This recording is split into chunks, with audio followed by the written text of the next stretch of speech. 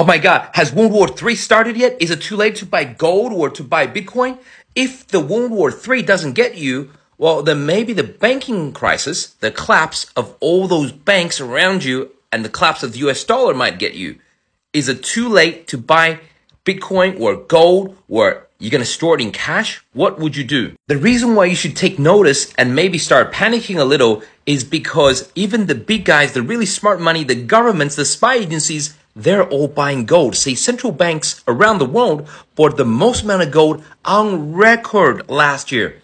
Central banks of, say, United States, China, Germany, Japan, Saudi Arabia, maybe they know something's going on, eh? I don't think anyone would say that I'm exaggerating when I say that perhaps now humanity is closer to World War III than we have ever been. And during such kind of a war, or even a financial meltdown where all the banks collapse, we're probably going to need to be holding gold or maybe even Bitcoin.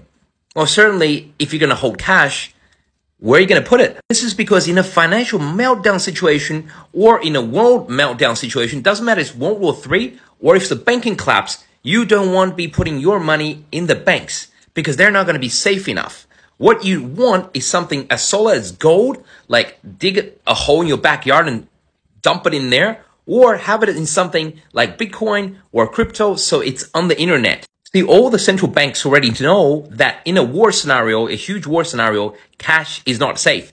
Because of what? Inflation. And see, during World War II in 1942, in the US, inflation soared from 10.3% to 28%, right? Between 1942 to 1946. And guess what?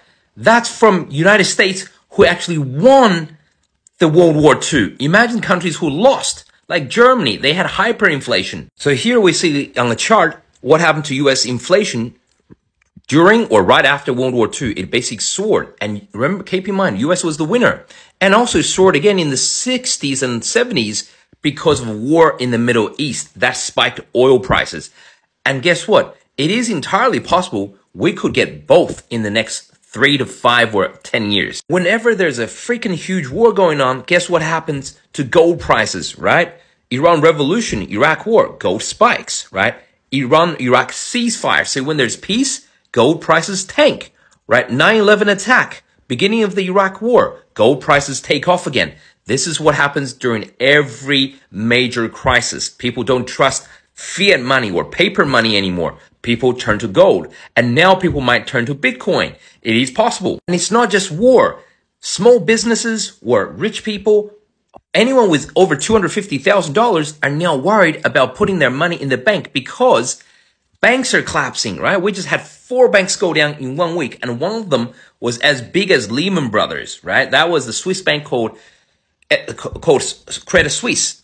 And we all know what happened when the Lehman Brothers collapsed. Now, U.S. Treasury Secretary Yellen is saying that they're committed to protecting bank deposits. So you kind of have to rely on the promise of these politicians that they're going to protect your bank deposits.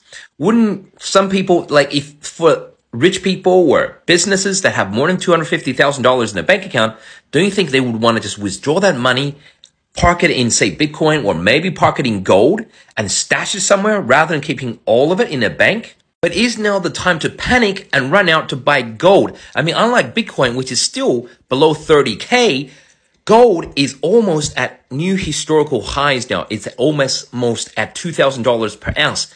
Is it too high to buy gold? Well, there's a major signal lately, and see, the yellow line, the gold line, is gold price, and the blue line is basically the US real 10-year treasury yield, the real 10-year treasury yield, and see how closely they track each other. So basically gold prices kind of just follow the 10-year real treasury yield, right?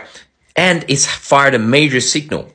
Let me know if you want to know where gold price is going and if you are interested in buying gold or not. If enough people or viewers are interested, I'll make a second video to explain right now if it's the right time to buy gold or not.